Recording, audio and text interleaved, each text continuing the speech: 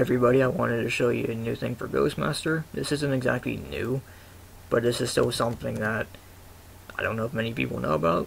It's very simple. So, as you'll see here, I'll have a link to this in the description so you can go check it out.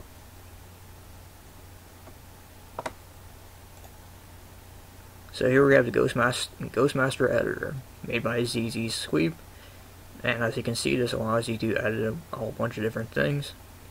Powers, your plasma level, all kinds of stuff like that. So if we just go to download,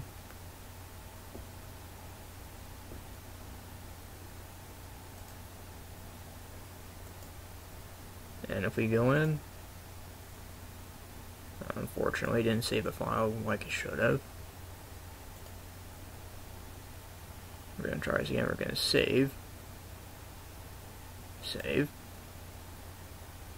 view downloads, and let's see.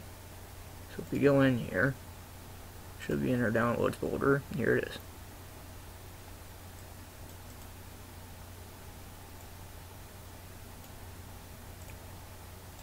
So with this, all you want to do is extract.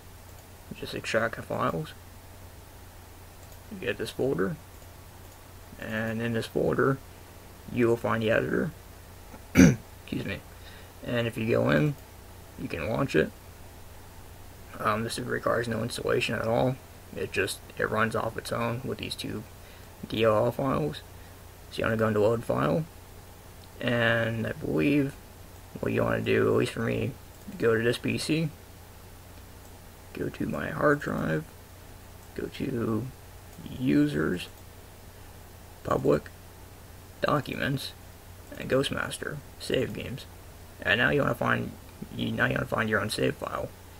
The best way to do this is to sort it by date. You'll see this is left over from previous files and so on. So I think my most recent file would be probably this one right here. So that's the easiest way to figure it out. You'd open it up, and as you can see, we have a couple different people here. This is actually running from the rejected ghost mod I mentioned earlier, or in a previous video. So we just want to go in. You can modify anything. You can modify powers, give them any power you want, give them any kind of feather. And I'm just going to go ahead and I'm going to be cheap. I'm going to max out my plasma. And you just save your file. And now when I load my file, I should be able to see all my plasma.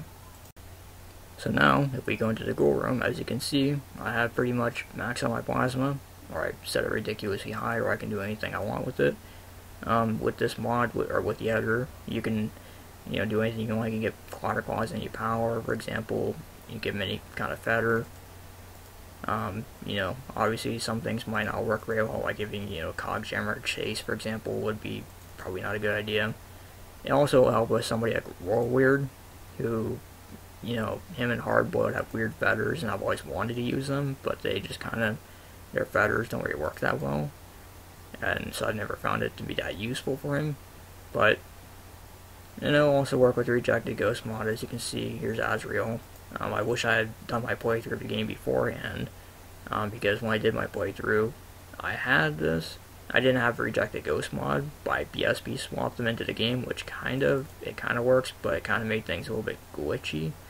Like if you go into Soul Screech, her cape was originally kind of glitchy because I had swapped her with Weather Witch. So, but I really do like the Rejected Ghost mod. It really does if you ask me, it recompletes the game. It really, the game actually feels a lot more complete now, and I feel like they've been given, the justice they deserve. So, it's pretty cool. Anyway, though, so that's the Ghostmaster editor.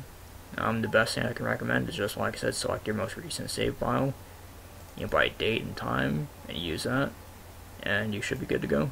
So, thank you for watching.